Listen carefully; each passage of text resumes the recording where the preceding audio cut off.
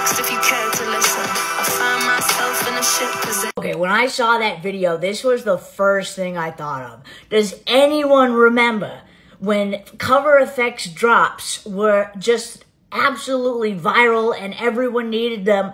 People used to put cover effects drops in their foundation and make it look all kinds of cool. I never got to try it though, so I really want to try it today. So these are the glitter drops. I'm using Light Reflectant. I put a few pumps on my hand, and then I'm loading up my hand with some of this cover effects glitter. I want to go hot and heavy with it, okay? Okay, I'm going to take the foundation and we're going to mix and create some sort of concoction. Oh my god, look, you can already see. I feel like this is going to look really pretty and actually not like artificial in any way.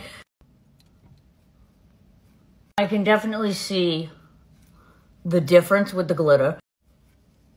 Okay, here it is all blended in. Let me show you with the back camera and flash. Okay, here's the back camera with flash. It makes the skin actually look really pretty.